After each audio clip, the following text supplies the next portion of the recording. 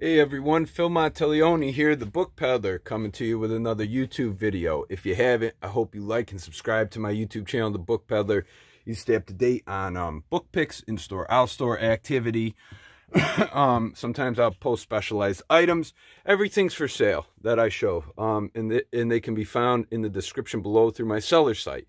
Not everything gets listed immediately, so if you see something on a video that you'd like to have, just reach out directly. We'll do direct business. Makes life easier for the both of us, knocks out a middleman, right?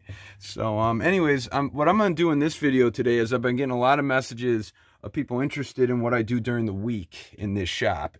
Kind of the aspects, I guess, of being a used bookstore owner and what that consists of.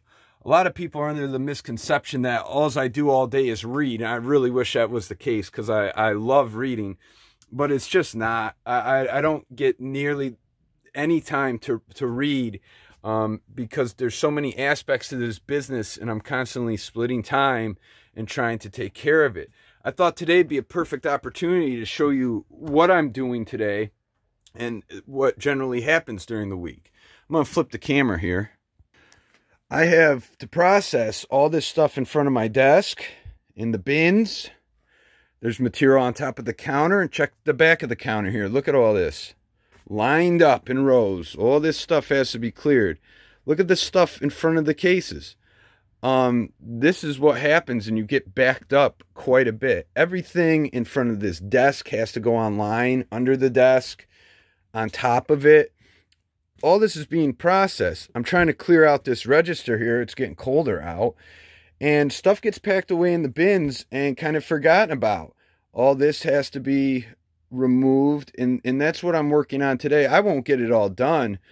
But some of the stuff is fairly solid material. And I'm boxing it and putting it out front here. I'm taking it up to Brick House Salvage and Antiques, where there's a book loft that Steve let me create. And the girls help refine it, and we sell them $1 a piece, 50 cents, you know. So I also got in like 4 boxes of fishing books. So here's this section, and I've got to make room for them. And so I've been putting them online and putting them up. It's constant. Here's an item I got in, a beautiful paperback rack. It's over 5 feet tall. It's got 4 rows going across, and it's 7 down, and it goes on this and spins around. It's awesome.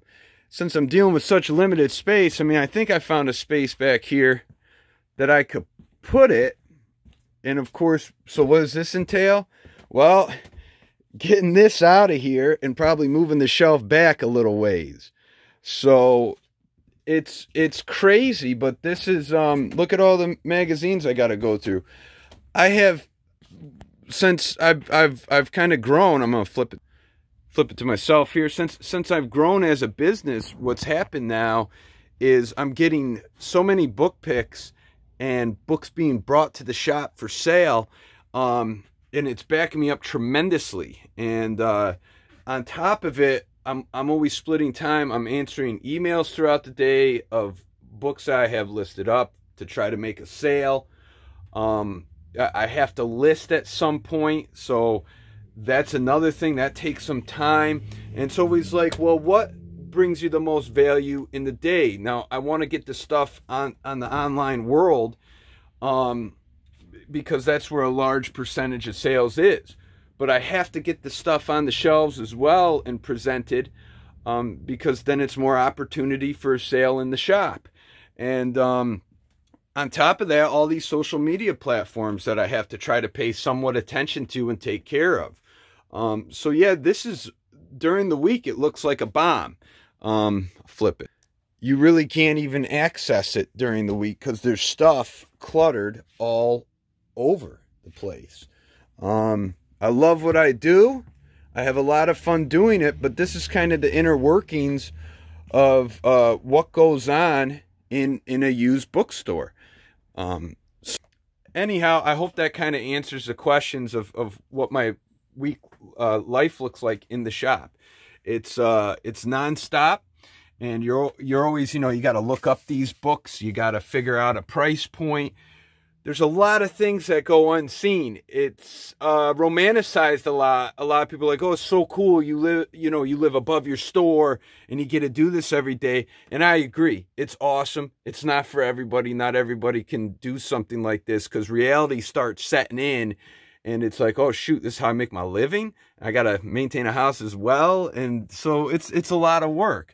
But anyhow, I hope that answers the questions. I hope you're enjoying my YouTube channel. If you haven't, please like and subscribe. And I appreciate all the support out there. Until next time, guys, we'll see you later.